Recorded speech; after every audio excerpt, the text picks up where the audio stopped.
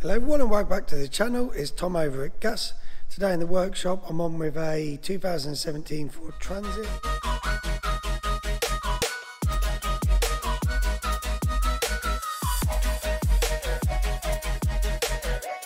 I think it's a Mark 8 Transit Custom and it's got the 2 litre Ecoblue engine in. So this has come in with a brake issue. The customer rang up driving along. He thought he needed some new brakes, so he's booked it in. So the van's arrived with us, jumped in it and brake pedals rock hard. We got no brake servo, so first thing I did was whip off the vacuum hose to the brake servo, and yeah, no vacuum. Trace it back to the vacuum pump and no vacuum coming from the pump itself. So then I've removed the pump. This is what I found. So we've got the old pump off, the old vacuum pump runs off the camshaft, and we could just see there where the gear goes onto the cam is snapped in half. We've got a new one there, so that's from Ford. Now one thing I did notice, if we get a little light, don't know if the camera will pick that up. I'll just give him a little pick.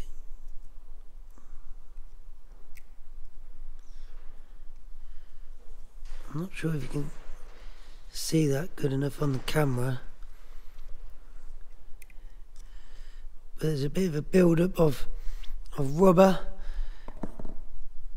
around the pump itself. Now these engines rely heavily on servicing and the correct oil. So these engines have a timing belt, not a chain. They have a belt. They call it a wet belt as it runs behind the timing cover. So the belt itself is behind the timing case, getting covered in oil all the time. Not an issue, providing the vehicles are serviced on time and that they use the correct oil. I've got no record of the service on this vehicle. I'm not sure if it's been serviced on time, whether it's had the right oil. I'm not 100% sure. But I've done some more checks because the last thing I wanted to do is put a vacuum pump on and then 2 weeks, 2 months, 6 months down the line, we've got the same issue again. So I've removed the vehicle's sump. And as you can see, we've got our main timing belt, and then we've got another belt that runs the oil pump. You can just see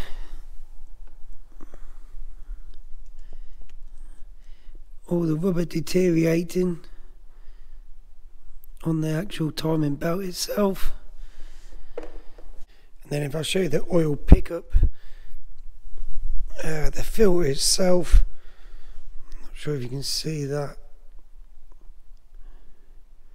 You can see all the rubber, it's the rubber belt in there, kind of restricting the oil flow around the engine. That's good enough. Just see if I can get in the light a bit. So yeah, just the oil pickup itself. Bits of rubber from the belt where it's deteriorating. So that's just down to poor maintenance, or like I say, using the wrong oil grade. So it's important to get the right one. Always go off manufacturer's specifications regarding the oil. So to get the job done, we've got obviously our new brake vacuum pump, which runs off the back of the camshaft. We've got a new timing belt. That comes as a kit from Ford. So we've got a new tensioner in there and a new belt. I've ordered the timing belt that runs the oil pump, as that's a rubber belt and obviously runs in the same oil, so new belt there. Got a new oil filter, obviously we'll change the oil and filter.